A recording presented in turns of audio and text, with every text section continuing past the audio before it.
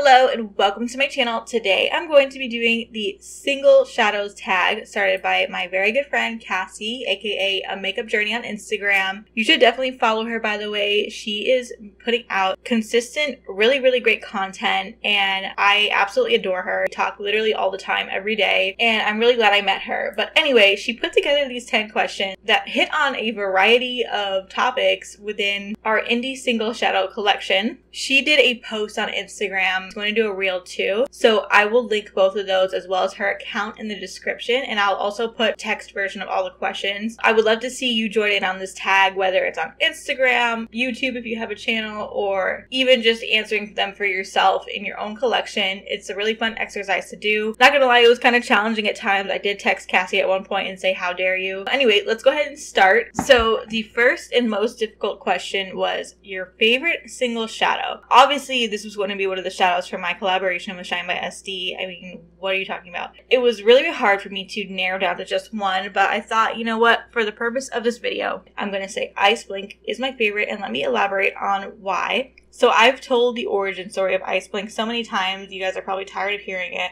but just in case you're new, this started off as a regular orange iridescent eyeshadow. I wanted to make it weird, so I asked the owner of Shine by SD if we could add in some sparkles and contrast to it on the opposite side of the color wheel. So let me swatch it out. Just so you know, I did kind of mess mine up. I tried to combine my sample with my full-size one because I had hit pan on my full-size and it was making me depressed. So mine's kind of messed up. Evidently, I was not supposed to do that, but I do have a new one coming, so just don't rely on the swatch 100%. I have like 10 million swatches and eye looks of it between my YouTube and my Instagram.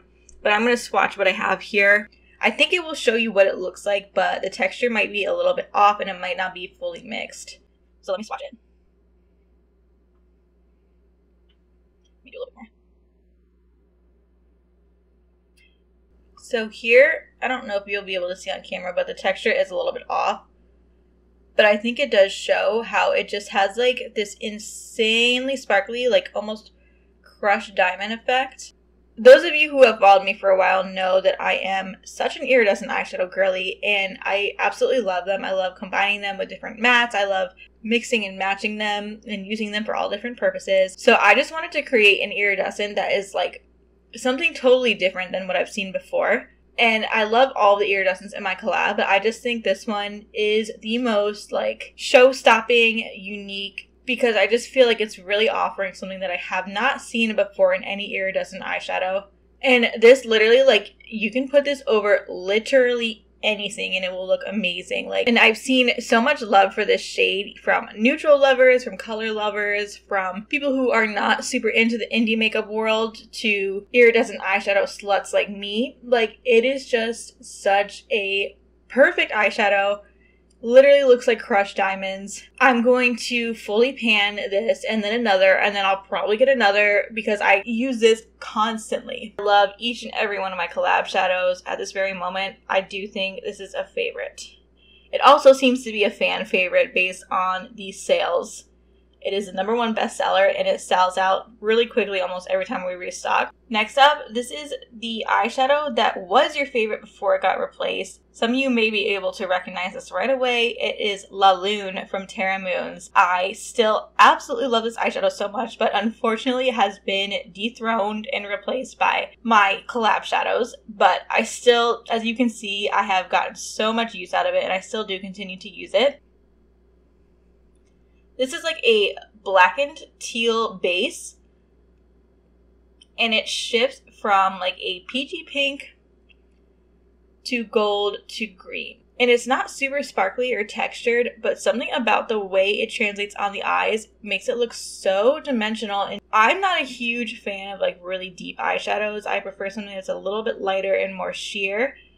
But I just think something about this is so approachable, and while the base, as you can see, is like very deep teal, that primary shift of the like peachy pink rose gold is so light and it makes it a lot more approachable. I just absolutely love the way this looks whenever I wear it on my eyes, and it's just a really fun one to pair with different things. It also works as a one and done because the way the formula is, it does sheer out easily at the edges.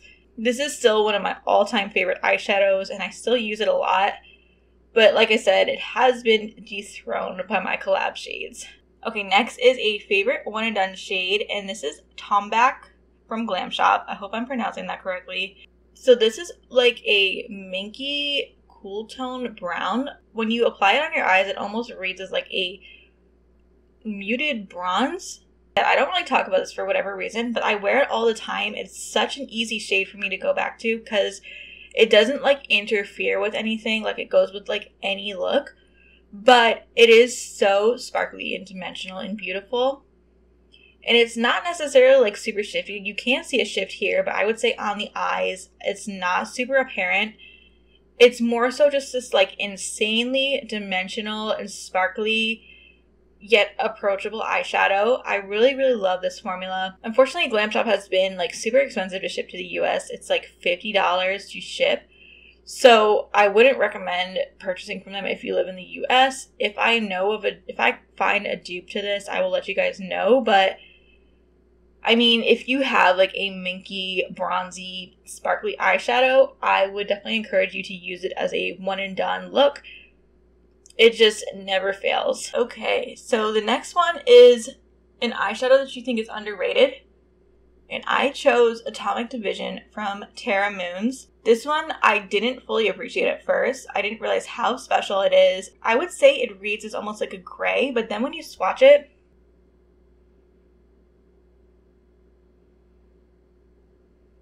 it has like a spicy orange shift from straight on, and then it shifts to like green and blue.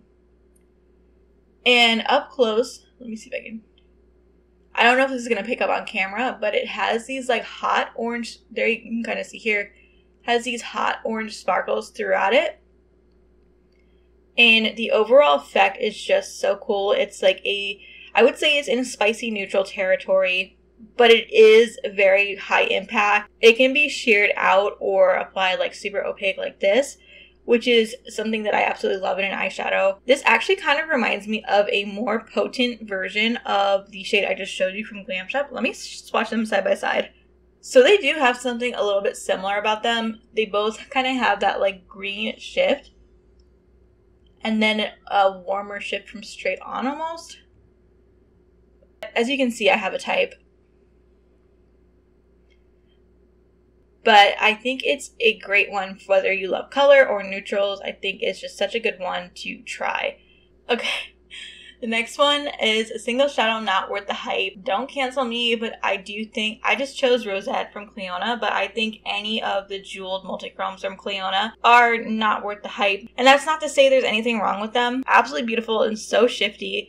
But I just think these like jeweled multichromes in general, they don't compare to some of these like newer, more textured and nuanced formulations that we see. I'm sorry for this hideous swatch. So Rosette is like an indigo that shifts to purple, pink, and like orange and gold.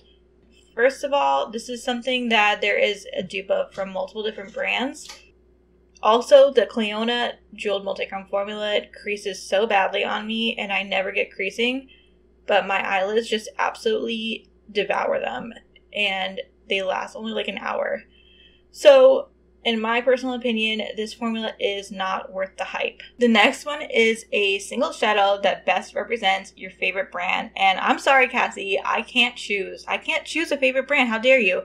I have two. I have my two favorite brands by far are Terra Moons and Shine by SD. I can't choose between them, so we're going to do both. So I'm going to explain to you why I think each shadow is a good representation of each brand, and then I'll kind of swatch them out.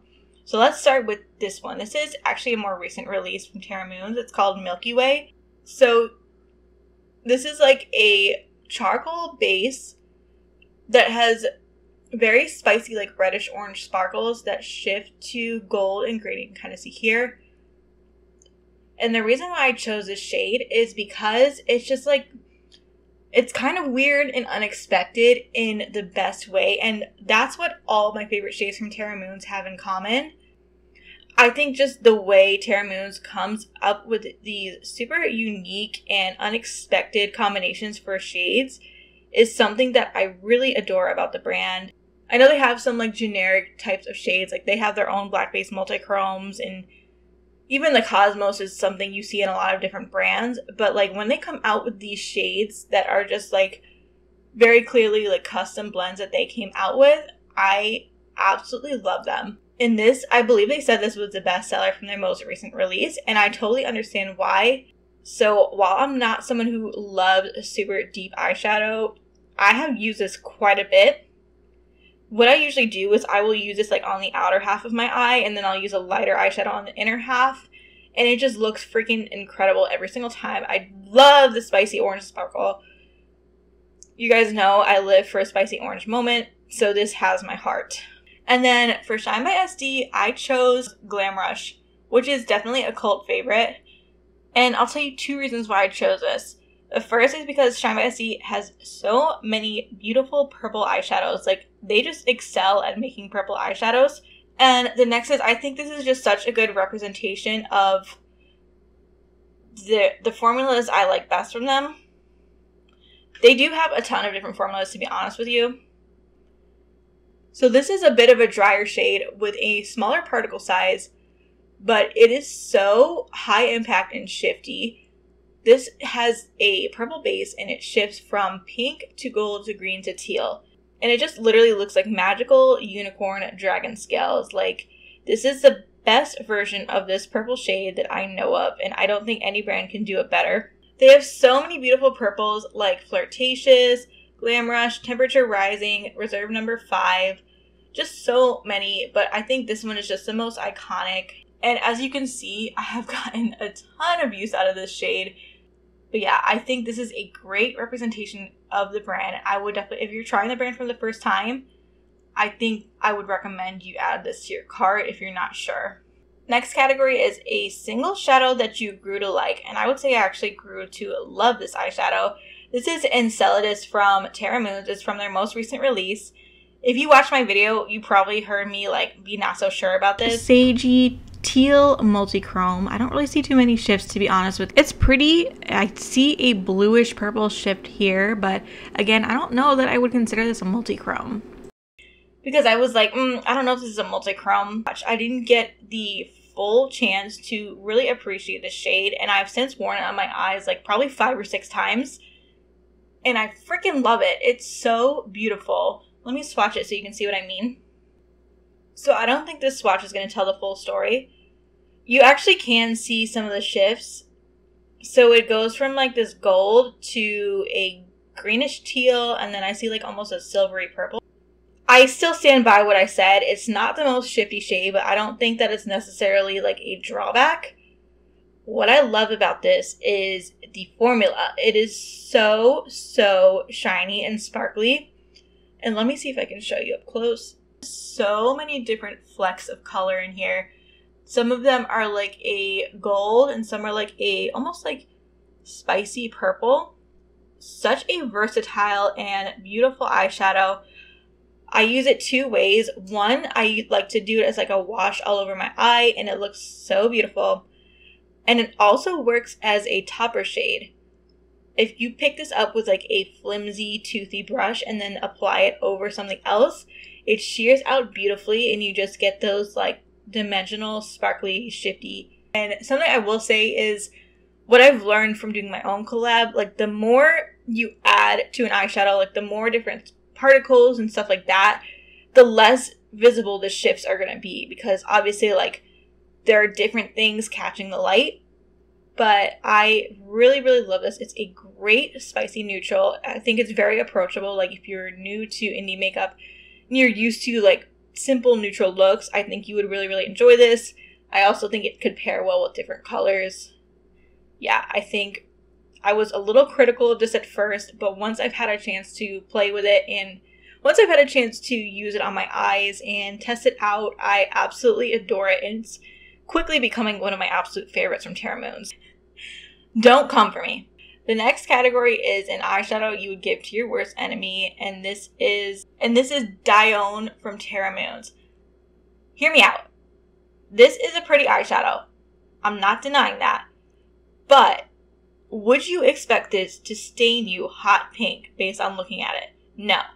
So I would simply give this to my worst enemy, and they would apply it thinking it's just a simple periwinkle purple eyeshadow, and they would be left with this super intense, I don't even want to do it on my hand, let me do it on my wrist, hot pink stain. So here's what it looks like. It's pretty. It's pretty, I'm not gonna lie. But let me show you what it looks like when I wipe it off. But I know I don't care about staining personally, but I was shocked when I saw this. I'm like, why is it hot pink? So like I said, my worst enemy would not see this coming, and they would apply the eyeshadow and they would be shocked and alarmed to find this stain. And, you know, they would probably deserve it. So that's why I would choose that. Nothing necessarily wrong with the eyeshadow.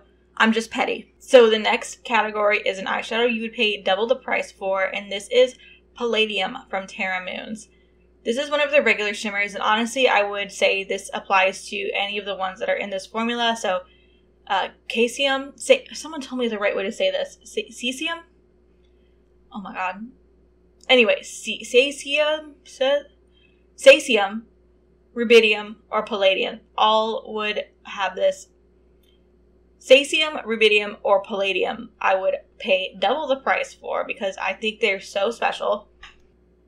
It is so beautiful and sparkly, and I don't really wear it like full opacity like this. I tend to more sheer it out and apply it as with like a fluffier brush, but it is just such a beautiful formula. I love it so much, and this is one of their cheapest ranges of this is one of their cheapest eyeshadows. I want to say they used to be $6. I think they raised the price to $7. So you know what? Soon we may be paying double with inflation, you know. I cannot recommend this formula enough, and I'm pretty sure I talk about it in like every video. It's so delicious and sparkly, and it feels so elevated. Like, I don't understand why this is so cheap. It is unlike anything else I've tried. And I like that it doesn't feel too like thick or chunky. It's very thin. But this is very similar to the Rose Gold 005 shade in the Pat McGrath. If that means anything to you, it's that type of formula, but it's in a single shadow for like $6 or $7. And yeah, I would definitely pay double the price. Like, if they came out with more colors and they were like, they're actually going to be $12, I would, without a doubt, pick it up when my no buy is over. Okay, last one.